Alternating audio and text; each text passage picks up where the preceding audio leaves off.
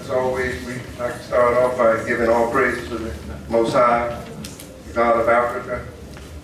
I want to officially welcome you to Ghana and to this conference. This conference is a unique conference. Brother Bomani had a unique idea, which started over a decade ago, sharing with you information on investing in Ghana and in Africa. Because at the end of the day, you can only be, in my mind, an African if you own some of Africa. I mean, we can say this is our land, and it is our land, but we need to own some of it. We need to put some of the deeds, and it's not difficult. I want to share with you that. I was blessed to repatriate to West Africa in 1986 at the tender age of 32 with my daughter.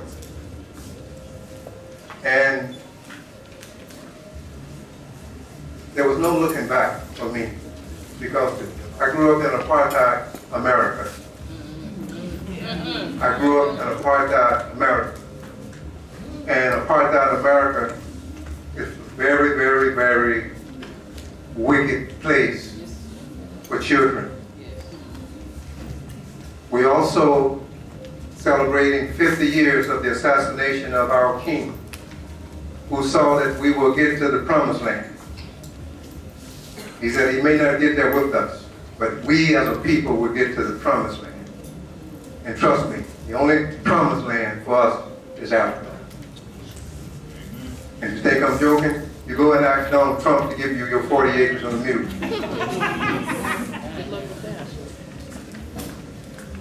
They're all the same. When it comes to us, they don't think we deserve anything on this planet but that. But the table is turned, and soon Babylon will fall. They're going up in smoke. So at this time, I'd like to call my brother, who I met in Ghana, bring in a group, and I've seen him grow from strength to strength. And we love the work that he's doing. He's continuing the work of the late Honorable Leon Sullivan that used to bring people here to invest. When he made transition, it just, no leadership stepped up to bring people to Africa, the richest continent on the planet. We should be encouraged to come here. We should be encouraged to share in the profit of Africa. When I left America, I had $1,000. Now I have properties, own homes. I mean, I've gone from rags to riches, but most importantly, it's spiritual wealth. But I don't have to worry about money anymore, okay? Because I made a decision to invest in a place where you don't have vampires to steal it from you. The late Marvin Gaye says, money we make it. Before we see it, you take it. America has a habit of taking money from people with a bad self. That's right, I said it. They love to take our money. So we gotta what? Take it back. We gotta figure out how to make it happen, to get the greatest wealth and ultimately heaven on earth. So at this time, I'd like to call my brother, my friend, Brother Bomani, to say a few words. So we're thankful. Let's give him a round of applause.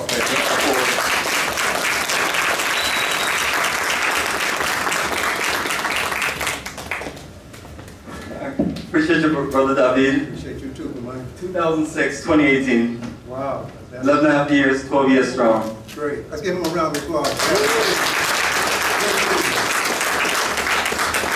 Yes, family, I appreciate everybody's energy on coming to our Repatriation Investment Conference. And this is our dedication to you from the African diaspora. Those of us who are looking to live, do business, and connect in Africa. We have some of the best of our people who are repatriated, and they want to share the wealth of their knowledge, of their experience in Ghana. And they want to work with those of us who want to come here so we can work together as a strong nation, because we must find a home outside of America. And that's it's serious business. And my little boy is one of the energy of evolution of what we're looking to change, where we raise our children to be leaders and warriors, to build nations and do certain things. So that's one of the big fight that we have, because we have a terrible education system in America, and also parents, when they're out there, be careful what you wish for. I remember one time we were fighting for Black history, and they gave us some Black history. Black history to where they're telling our folks that our people are workers that came from Africa, like we came on some luxury cruise ship. And so it's just never-ending madness. So I also tell our folks that we have to tell our story. So every single journey that we do in Africa, we document it as best as we can, and we share the energy of what we're doing with the world as best as possible. But we just want to see more of us reach out and just take this experience beyond an experience and be the future leaders of the continent that is going to leave from the diaspora and connect to the African continent. So Ghana is an introduction, and this 2 weeks around the country, Ghana, is going to connect you with so many different things, and everything on this journey, on the itinerary, is just relevant.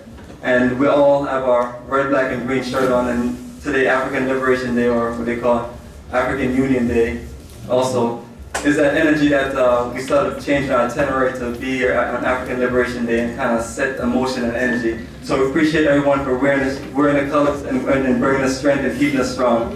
So family, enjoy the presentation with everyone, take notes, network, and just think about the future, and let's make it happen. Okay, and as always, we like to get to know you because we're family. So we'd like for you to, we're going to give you the mic, you stand and give us your name, where you're from, and maybe just a little brief bio, maybe in 30 seconds. Tell us exactly, some of the things that, you do.